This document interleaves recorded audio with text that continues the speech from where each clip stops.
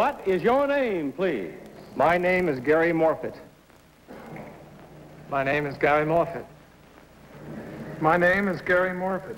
Follow along again, if you will, with your copies of this one. I, Garry Morfit, am a student in Cornell University's School of Hotel Administration. Last year, a friend and I decided to get some practical experience. We formed a corporation, sold stock, and bought some land, 4 miles from the campus. Then we bought 3 old railroad boxcars, placed them side by side, knocked out the adjoining walls, rebuilt the interior, and opened a night spot called the boxcar. The lighting fixtures are railroad lanterns. The seats in the booths are green felt coach chairs. Coat hooks are railroad spikes. And the footrail around the bar is made from a section of track. All of us on the staff wear black derbies and red and white striped shirts. We serve such appropriate drinks as the steam engine and the golden spike. On Friday and Saturday nights, customers dance along a winding railroad track painted in black on the floor. To make the picture complete, I, the president of the corporation, live right next door in a converted railroad caboose. Signed, Garry Morfit.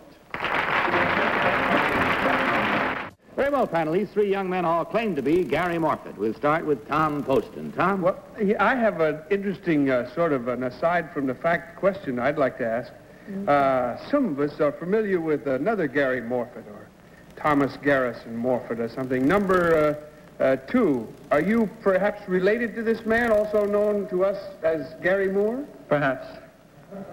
I'll take that as... Yes. Are you... Yes. Number 1, directly, are you his son? Yes, sir. Ah, proud to know you. Proud to know any part of that family. Number 3, do you serve alcoholic drinks at this night spot? Yes, we do. Well, number 2, how did you manage that, if it's true? Is it true, and how did you manage that? To serve alcoholic beverages? Yeah, were you older than 21 or something when you started the night spot? Oh, yes. And then I take it, number 1, that the customers must all be over what age? 18 in New York. Ah, thank you. Peggy Cass. Thank you. Number 1, is your place in Ithaca? Yes, it is. Thank you. Number 2, how much do the cars cost?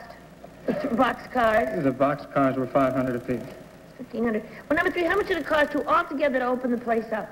Approximately $30,000. Gee whiz. Number 2, how much is a stein of beer? 75 cents. Oh, that's pretty good. Number 1, do you have a little ukulele band, or a banjo band, or do you have a jukebox? No, we have live music, different types of groups on different evenings. Oh, thank you. Now, number 3, where did you get your kitchen? Did you get a railroad kitchen?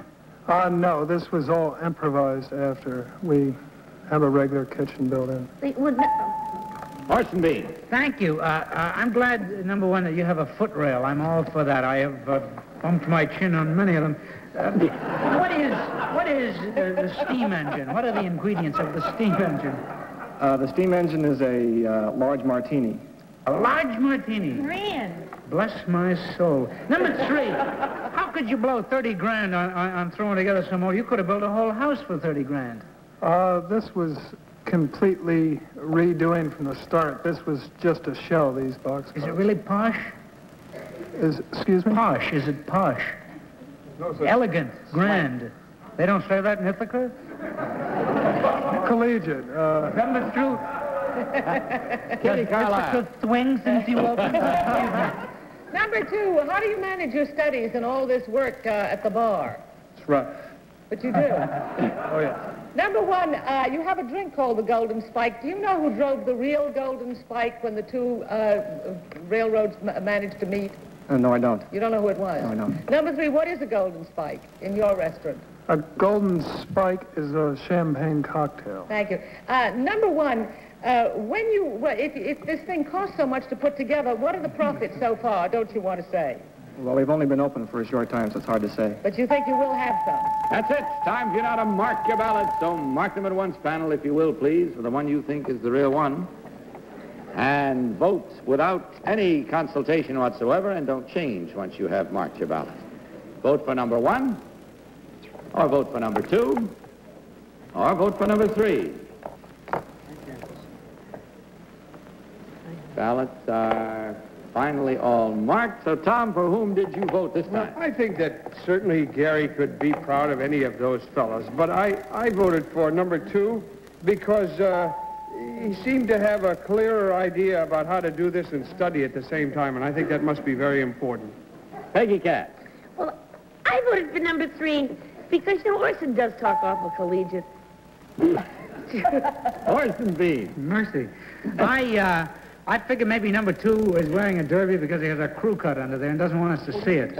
And even though he looks a little bit like Garry Moore, I voted for him anyway because I really think he's the one. So it's fair.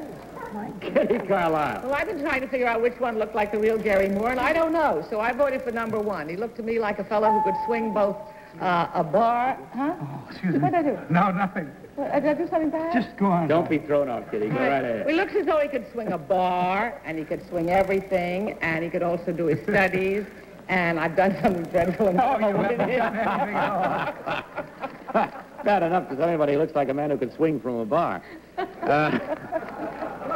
Votes are all in, and there we have it. We'll find out now which one of these gentlemen, in truth, is Garry Morfit. Will the real Garry Morfit please stand up?